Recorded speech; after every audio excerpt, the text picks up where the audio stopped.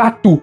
Foldable phones from Minority Report to Samsung's labs. Foldable phones may feel like a flashy new idea, but their origin story is pure science fiction. Long before the first prototype, movies like Minority Report, Total Recall, and Westworld had already imagined a future where screens could bend, fold, and disappear into your pocket. These weren't just props, they became blueprints. At Samsung, designers kept a folder filled with screenshots from the sci-fi films. One image from Westworld showing a foldable tablet was even labeled 2030. But in 2011, Samsung quietly decided to bring that future forward. Why not now? Became the unofficial motto, and the secret project began to make foldable screens real. The first hurdle, phones were built with hard glass that couldn't bend. So Samsung went back to the drawing board, hunting for materials and design tricks that could make the screen fold like a paper. It wasn't just about the screen. They needed hinges that wouldn't wear out, surfaces that wouldn't scratch easily, and manufacturing so precise that even the tiniest air bubble couldn't ruin the device. But through the years of trial, error, and re-engineering, they pushed past those limits. What started as a scene from a sci-fi film turned into one of the boldest design leaps in the modern tech history.